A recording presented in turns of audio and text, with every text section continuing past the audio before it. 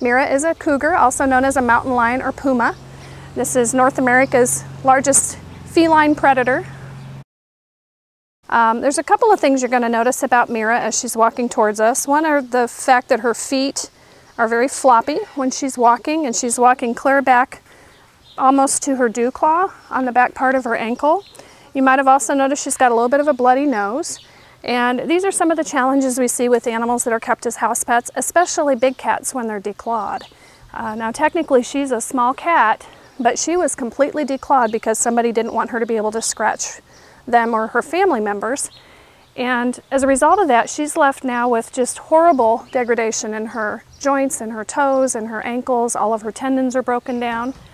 The bloody nose, we're not quite sure what is going on with that, so we rely an awful lot on our really very dedicated and knowledgeable vet team to help us figure out challenges like this one.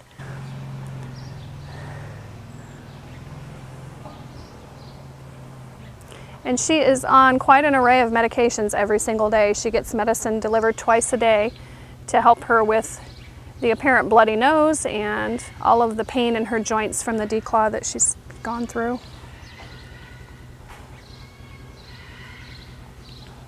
Hi, Meira. Hi, sweetheart. Your nose is bleeding a little today, isn't it? Just a little. Yeah, sure, good girl.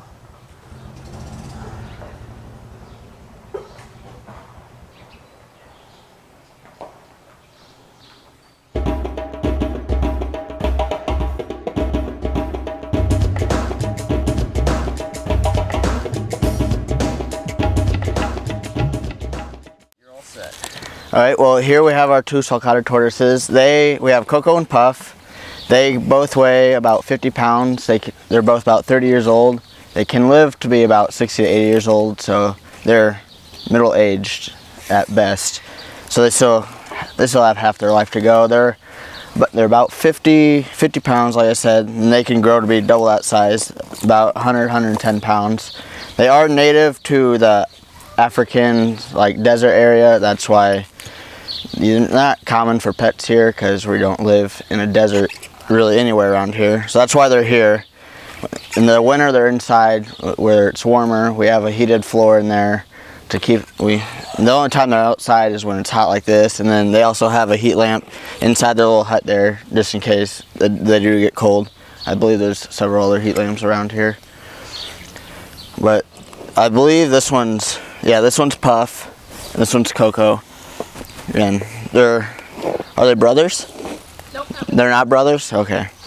They aren't brothers. They are two males though. And as you can see, they love watermelon. They have greens, and then greens is the biggest portion of their diet, and they also have a little bit of produce in here. And then every now and then they get a big chunk of some type of fruit. Today they got watermelon. They obviously love it because it's almost gone already. So these are tortoises. A lot of people call them turtles. However, they aren't turtles because tortoises are just land only. However, and turtles are land and water. So that's the easy way to tell them apart. If it goes into the water, then it's a turtle. And if it just stays on ground on land its entire life, then it's a tortoise. But we just have tortoises here. We don't have any turtles. But everybody still says turtle. They are really common in the exotic pet trade, which is where we get a lot of our animals from here. But they are sold in pet stores all around here. But people buy them not knowing how big they can actually get, and then they get that big, and they're like, we can't take care of this anymore because they don't have the space for them, and they are quite messy, even though they're just tortoises. But they are very common in the exotic pet trade, so we have had to turn away a lot of them just because we don't have the room for them. As you can see, they have a huge yard here, and there's only two of them, so they need a lot of room. But we take in it what we can.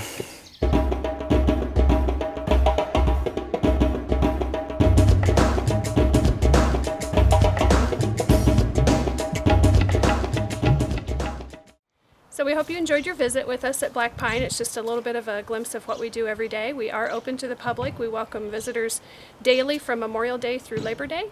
And we also have additional tour opportunities throughout the year seasonally. And hope that you'll visit our website at blackpine.org and follow us on Facebook and YouTube. And we'll be tweeting too, so follow us out there in the stratosphere and make a plan to come and visit Black Pine. We appreciate your support. It's the only way we can do what we do.